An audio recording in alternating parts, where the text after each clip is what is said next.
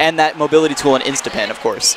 And an idea about why he's going, he's going Mewtwo against Frozen and didn't go Mewtwo against Numbers is because maybe Frozen had the ability to play lame against Dill with Diddy Kong, and that's once again that's just a whole mental game. You go on a player-by-player basis, not a character-by-character basis.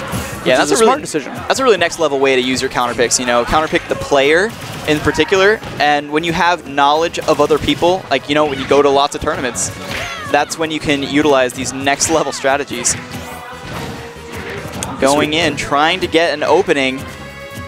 They're definitely just trying to feel each other out, win this neutral. It's pretty even so far. Got a weird collision there with the dash attack into Claw, dragging Fang Shot. Mewtwo having a pretty good air dodge. You're able to just avoid stuff, and you don't know where he's going to go because he disappears. You don't know if he's going for an up B either. You just never know. Let's see Mewtwo trying to find his way in. He shoots that shot, but then he gets caught by the Claw, the Fang itself. Get a grab coming in from Frozen. He's got him at 98%. Let's see if he can close out the stock as he tries to approach him off the top. Frozen getting out of Dill getting out of harm's way. He just rolled 3 times into that platform. I'm not sure what's going on there. I just give mad props to Frozen. That entire last 15-second engagement, really capitalizing off of one opening that Dill left him. And now Dill, he definitely doesn't want to give him any more openings because we saw what happened when you give Frozen enough of an opening. As he's trying to just get in there, trying to break through his defenses yet again with a side B kick, is going to close out that stock with a powerful kick of the Messiah coming in hot from Corrin. Wow. Yeah, man. That whiff grab from Dill going to cost it in the stock. And good use of using forward throw out of the grab for Dill because up throw would not have killed. Now that 0% rage. If you had a little bit more rage, it would have killed. But you got a fresh stock, dude. You're down by quite a lot. Trying to get him up to that percent where up throw will work. He's getting plenty of grabs. Just, got the sick down tilt into bait out an attack into forward air. Great stuff coming from Dill. Not being phased whatsoever by losing the first stock. Yep, the adaptation is clear. He's not kind of committing those same jump-ins that he was the first stock. Now he's kind of, fishing, not fishing for openings, but he's forcing them. Yeah. Now we see Frozen, just backing off a little bit, doing some more air dodges. He uses the long range of his tail, able to find an opening with that down tilt as he's trying to push Frozen off stage. This man trying to end this game right away with that down air. I mean, if you see an opening, why not go for it? If you have the ability to get back onto the stage safely, go for it, dude. Wow, yeah, he did a turnaround down tilt. I guess he expected Frozen to land on his right side. Or land and roll, as people often do. Yeah, and Frozen's going to punish that risky dash attack. Shield grabs a man's best friend against dash attacks. Yeah. Take notes, guys. Yeah, especially both of these characters. Dash attacks. He just took that point blank. Wow. Frozen's off stage so he can get back on the stage. He manages to, but it doesn't matter. Dill with the immaculate offstage pressure, going for the forward air kill off the stage. Good stuff to him, bringing that back, not being phased by that opening statement coming from Frozen. Yeah, and especially good reaction on the pin. Dragon Lunge.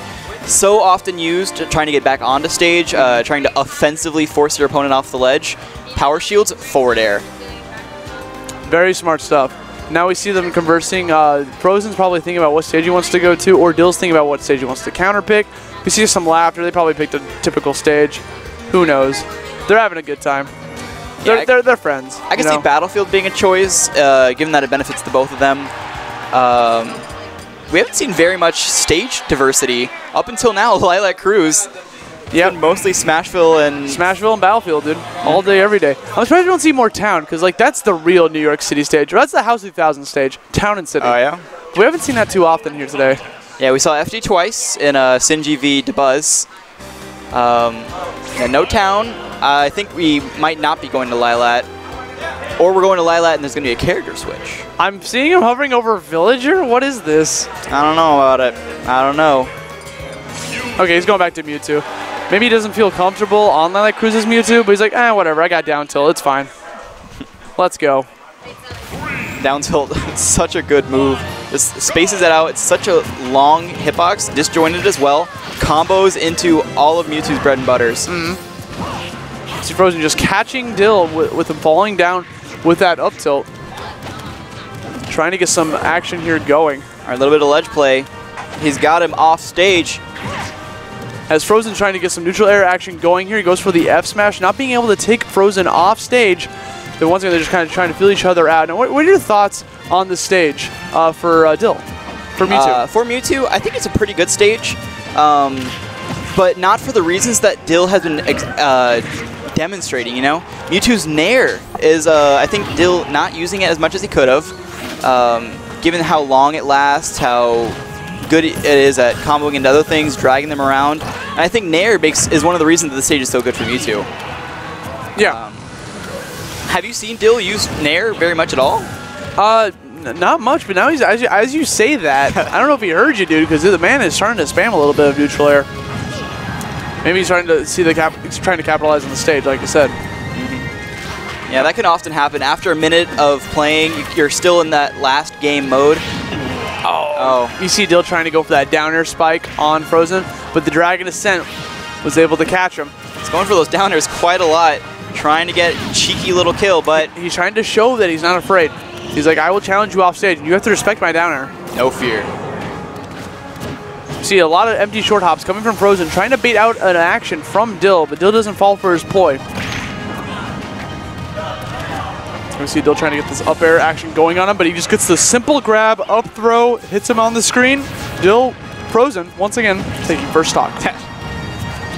Yeah, and a pretty good lead from Frozen. He's not really in danger of much yet outside of getting fared. That was such almost the greatest thing I saw. Like, he caught him with that down tilt, and then he just wanted that down air, but then Frozen was not giving it to him as Frozen's trying to get back on the stage, trying to find a little bit of stage control, challenges the Shadow Ball charge with a Dragon Lunge. There we go. He just goes up, throws the Shadow Claw right in his face, taking out the first stock, and we're back to a one stock, pretty even match. That was a really nice string. The low charge Shadow Ball into the offstage fair. Yeah, and as we just saw, they were just spot dodge war happening here. Mind games. Yeah, that was such a sick setup. We got that neutral air into down tilt and some more damage. Like, that was a great conversion coming from Dill. As Frozen's just trying to find a little bit of an opening with that Dragon Lunge. You know he wants it. Yeah, I definitely want to see Dill make use of the neutral air. Try to get more conversions off of it, but... Did that Dragon Lunge just go through the platform? That went so far. That went disgustingly far. Like, I know it does that, but it still catches me off guard every single time. Yeah, Blylat shenanigans. Not sure if that dash attack was intentional, but it's okay because Frozen just ran right back around and got a grab on Dill. Okay, I can smell that insta-pin. It's coming out from Frozen. He wants it. It's definitely what he's thinking right now. He wants to use it to assert stage control, get a lot of good damage, possibly get Dill off stage. You know what Dill's thinking? Dill's thinking, I want to grab. I want to grab on the top platform. But then, you know what? It doesn't matter because Frozen's going to catch that air dodge, do that up air, and he's going to take Lilac Cruise away from Frozen's grasp, or Dill's grasp. Yeah, here we go. Back. Now we're going to Game 3. One of the few Game 3s that we've had in a best-of-3 set. This is the first Game 3 we've had on stream since we jumped on commentary, wasn't it, Devin? He doesn't know. Devin's not paying attention. Why do I even ask this man stuff? He's not watching. Yeah. One of these days, Devin's going to have a mic, so he'll be able to talk to us. So I feel like it doesn't feel like a one-sided like little war here of me just like bashing on Devin all the time. It's coming, he says. Stay tuned, folks. Yep, if you subscribe... TriCast confirm? Yeah, no. Tell us. If you subscribe to House of 3000, then Devin can afford mics so we can communicate and bring a better stream experience for you all. Don't you want to hear Devin's voice? I sure do. I already do. It doesn't matter. I can hear him. But now we got the Diddy counter pick coming from Dill. He's like, you know what? We're going to go to Smashville. And because we're going to Smashville, I'm busting out the Diddy. Because Diddy thrives very well on Smashville. And this is what you were talking about earlier with counter picks. Bring it out that last game. Trying to maybe throw a screwball at your opponent that they're not ready for. Like, right when Frozen starts to adapt to the Mewtwo, it was all in vain. Because now he's got the Diddy Kong. It's like the second boss, you know? And it's a completely different matchup. Instead, Diddy Kong is going to be looking for punishes off, down tilt, grabs, banana openings. It's a completely different mindset and set of skills that you have to exhibit. Now we got that monkey flip coming in hot from Dill, catching him holding a shield. Just goes for the monkey kick instead out of the flip, hitting him out of the side B. Not showing any respect to that move. That was a weird bounce. Yeah, I think the game didn't really know what to do when just put Diddy's forward air against the spike hitbox of the down air. Yeah, you're right. Booped them apart. Now we see Frozen. He's got a little bit of stage control here as Dill just comes in pretty quick right back onto the stage. He reads the air spot dodge, gets the down tilt into forward air conversion, pushing him off stage. Let's see if he can get a follow-up kill. You know Dill's going to be looking for that down tilt into up smash or a banana peel into up smash. That's the thing. That's the #1 thing on Dill's mind because he wants a kill.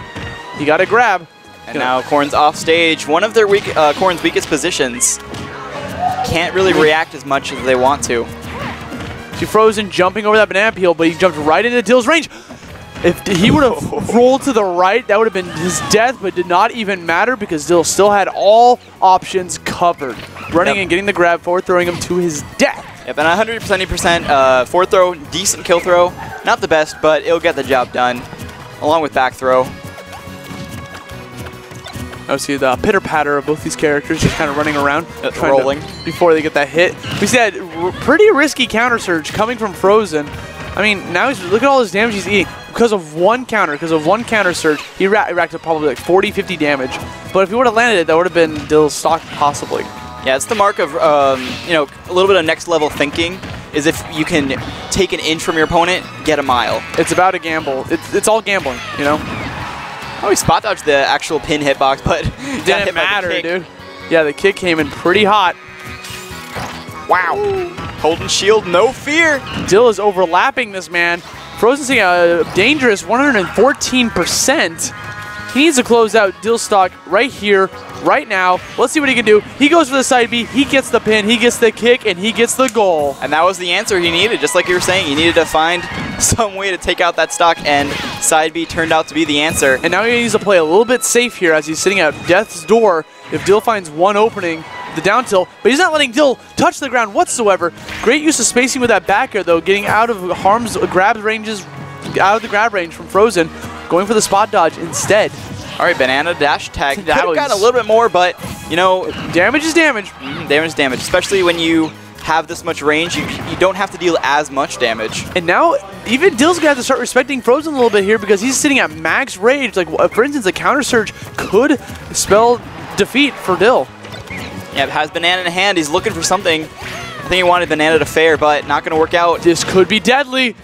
Forward throw, there we go. There it is. Just a simple forward throw for both kills coming from Dill. Dill's going to move on to Losers Finals to challenge Sinji's Pac-Man. But good stuff to Frozen, making it all the